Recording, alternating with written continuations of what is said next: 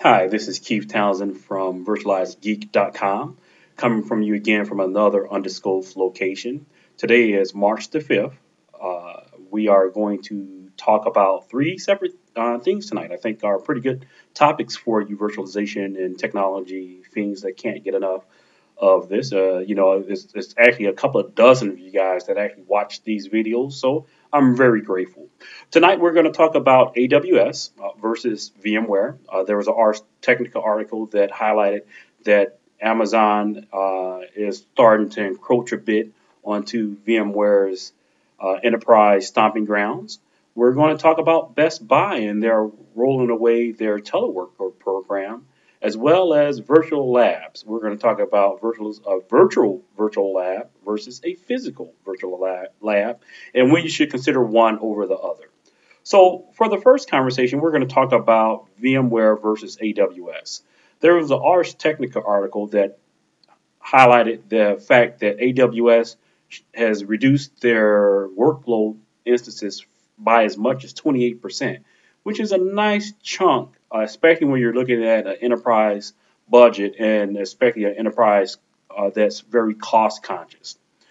And how VMware should be concerned about this when it comes to encroaching on their enterprise kind of bread and butter. VMware, as most of you read the blog and are in virtualization, know that they pretty much own the virtual workspace for most enterprise workloads.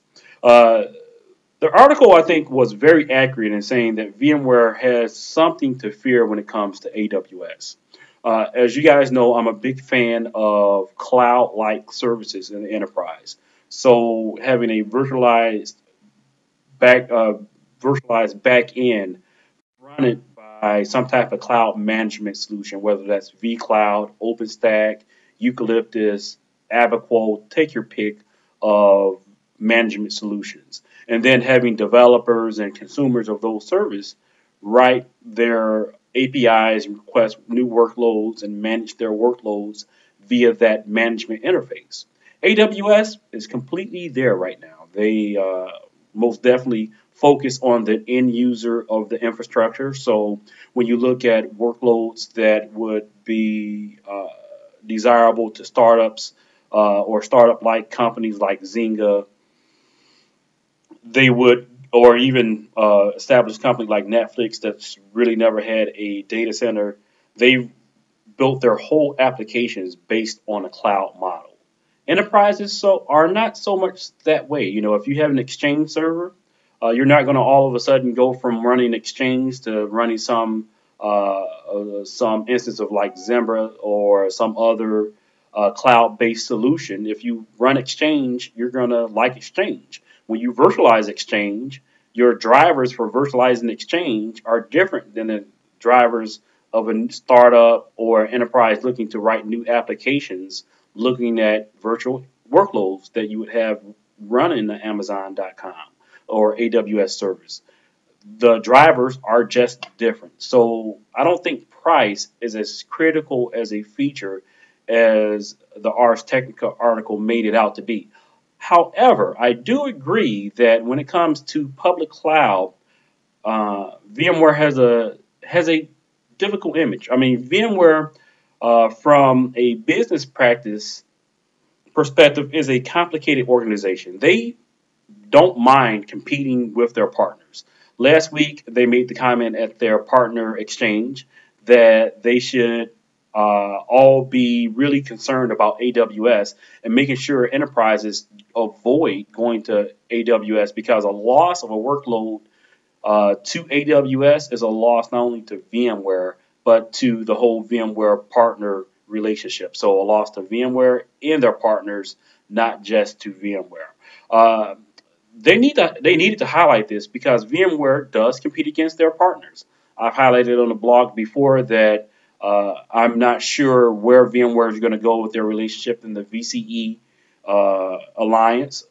Cisco seems a little bit hesitant in that alliance now that VMware has bought Nicira.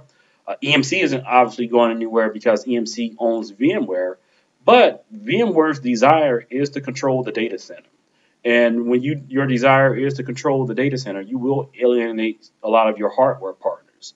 That's just not on the hardware side. VMware competes directly with their consulting partners, so their professional services division actually competes directly with professional services from the likes of HP, Accenture, and the like. So uh, VMware really needs to control that message, understand how they're going to benefit both their stockholders and their partners, and meet the goal of making sure that the vCloud, vFabric, vSphere message is spread across the enterprise and able to offer AWS, not only compete with AWS when it comes to features, but AWS when it comes to price. So that's the AWS story. The other story that I wanted to follow a little bit has been Best Buy. So Best Buy, if you haven't heard, has rolled back their teleworking program similar to Amazon. I'm sorry, similar to Yahoo. Not just similar to Yahoo, but very much like Yahoo in the rationale. The rationale is that if employees come into the Minneapolis office, they will be more productive and more collaborative.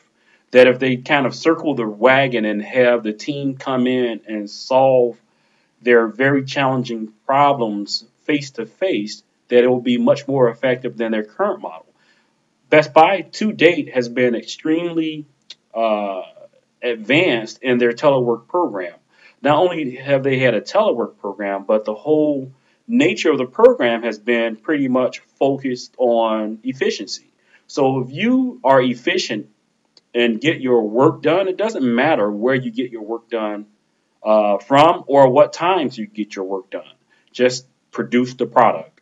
They've most definitely changed that approach to a much more traditional approach that some of us that are really used to telework and a very liberal collaboration policy probably raise a brow to. I'm really, kind of weary of the approach that Best Buy and Yahoo are taking.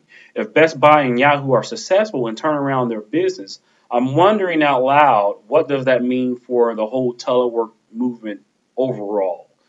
Specifically when it comes to virtualization. VDI guys are virtualization guys. So virtual desktop infrastructure, we like virtual desktop infrastructure, even if it hasn't caught on in the entire enterprise as much as we would like to, and virtualization taking over the desktop the way that we foreseen that would be over the past 4 or 5 years. If that doesn't happen, an area that it most definitely has taken over has been for telework. So solutions like Zen Desktop, VMware View have been, and obviously Zen App, have been huge parts of most organizations' telework programs. And if telework goes away, what happens to the VDI movement in general? Does it stall? You know what? I think that's a very good question. And then the last topic I think is a little bit fun for us more pure geeks. I'm not claiming to be a more pure geek, but I think it is a fun topic. It's the topic of labs. Practically speaking, if you want to learn virtualization is a similar skill set as networking. You need to get your hands on it. You need to play around with the different products, whether it be KVM, Zen Server, VMware, or Hyper-V. It most definitely helps to get your hands on the actual product. The question is, what's the best approach to do that with? We can go the traditional route, buy a couple of servers with 16 to 24 gig of RAM, a hardware-based switch, and a hardware-based storage solution like a NAS, a cheap NAS array. Put it all together, install our favorite hypervisor on it, install the management suite, and then practice until our little heart's desire. However, if you're a true virtualization geek, why go with a physical lab at all? Why not go virtual? VMware is hosting a cloud-based lab service that's coming around. In the beta, haven't really got around to playing around with it. But even more closer to home than that, why not just buy one server a fairly beefy server. I wrote a blog post on this with maybe 24 to 32 gig of RAM and virtualize your whole infrastructure. You can install a bare metal hypervisor like ESXi free. You can install KVM. You can install Hyper-V.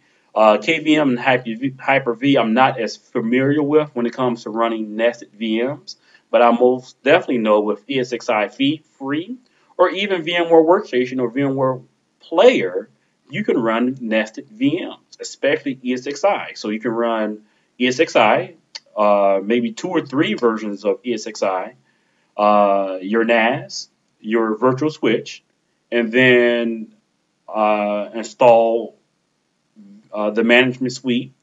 And then underneath the hypervisors that you've installed, you can actually run a full app. If you do a search on the blog for VMware Workstation, you'll come up. The results show a ton of labs that I've installed an entire VDI solution. I've actually installed Zen Desktop within VMware Workstation. I've run VDI in a box within VMware Workstation.